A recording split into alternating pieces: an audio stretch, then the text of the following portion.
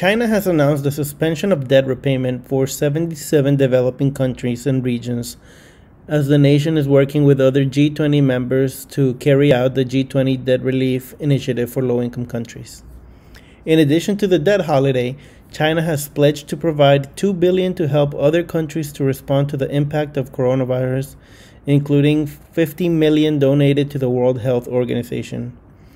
China's foreign minister, Mao Zedong, made these and other comments at a press briefing to release the white paper titled Fighting COVID-19, China in Action, which will be linked below in the description.